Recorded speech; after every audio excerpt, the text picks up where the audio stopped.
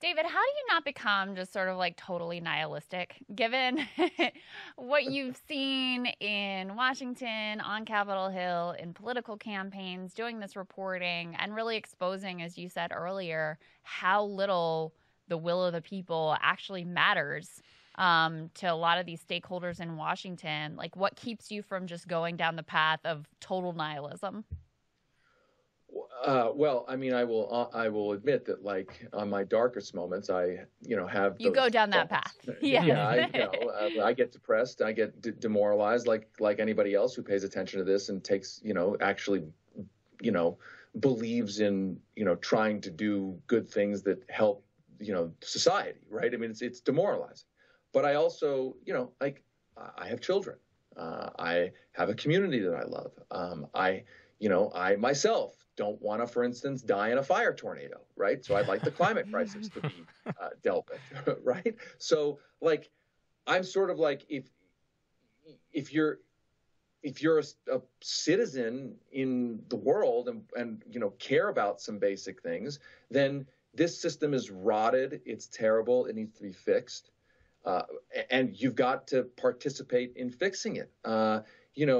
There's an old, you know, line from my religious tradition, which says, you're not obligated to complete the work, but you also can't walk away from the work. I'm paraphrasing here, but like, we're not going to complete all, the work of fixing the world, but you can't also just walk away from it. So, like, this is the world we live in. Like, we have to try.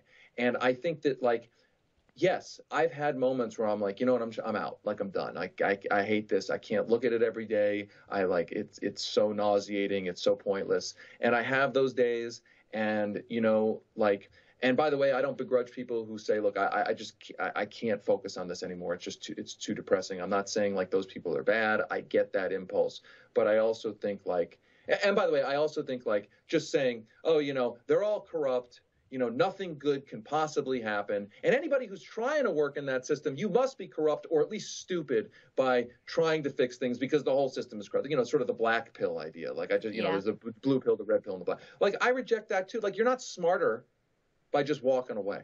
Like, you're not better than people by walking away. And by the way, you're not better than people by saying, anybody who's ever voted for a Democrat is supporting the duopoly. Like, here's the thing. The Democratic Party is super corrupt.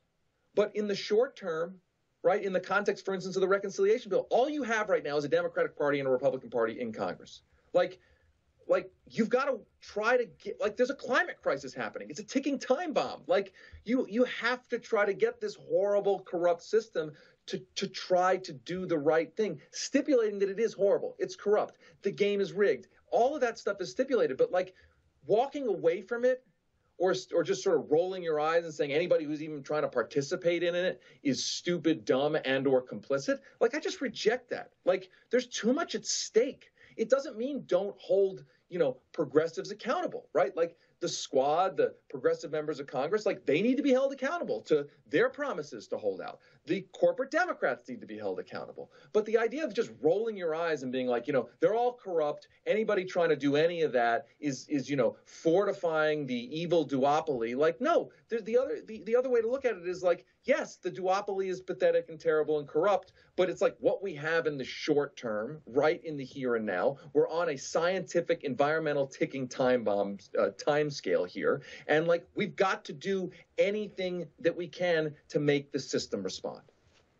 Yeah, I mean, to your point, I love everything you said there, because the people who take that position, they're all corrupt and they just check out of the system, to me, that strikes me as a war on nuance and, like, just really sloppy thinking. Because in my opinion, the fact of the matter is, most of them are corrupt.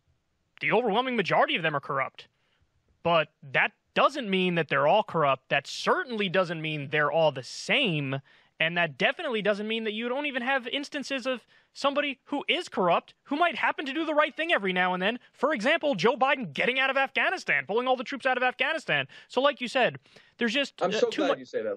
Can I just say, I'm so glad you said that, because here's the underneath so much of this is the the ESPNization, as I've called it, the ESPNization of politics, to see it as a team sport, and to see the idols that politicians are idols. They're either good or they're bad. They're always good people or bad people. But actually, what they should be looked at, they're chess pieces on a chessboard. They're machine inputs into a machine. They're essentially they're an input into an apparatus, and the question is, what outcome do you want from the apparatus? Like, I know some politicians. I'm friendly with some of them, like, that I've known for years and years, right? Like, but ultimately, like, I understand that in their job, they're a machine input. I or we or society needs them, the system that they're in, to produce an outcome.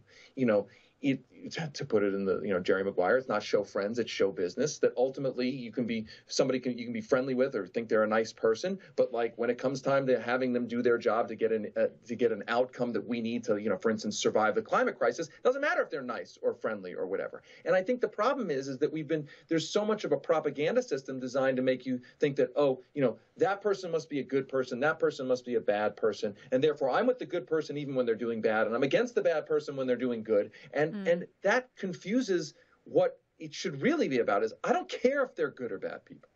Like, I don't care if Joe Biden's a nice guy or a terrible guy. Like, I don't care about any of that. The only thing I care about is, like, being able to afford health care, having my community and the world survive the climate crisis. And I don't care if Joe Biden's not nice. I don't care if Joe Manchin's a great guy, a terrible guy. All I care about is the outcome. And I think that is the way we need to look at politics, not as some sort of sporting event, not as some sort of, you're rooting for the good guys or the bad guys. It's a machine that we need outcomes from. How do we tune the machine? How do we make sure the inputs into the machine are delivering those outcomes that benefit the public and not the donor class only? Yeah, and the biggest problem with the political nihilism pill, in my opinion, is that ultimately it becomes a self-fulfilling prophecy where you sit on the sidelines and you wait to say, I told you so. Yes. You wait for everything to fall apart, and they're like, see, putting in any effort was stupid from the beginning. And it's not. The effort is virtuous in and of itself, regardless of the outcome. But anyway, I digress from that. I want to ask you a question about the Bernie campaign. In your opinion,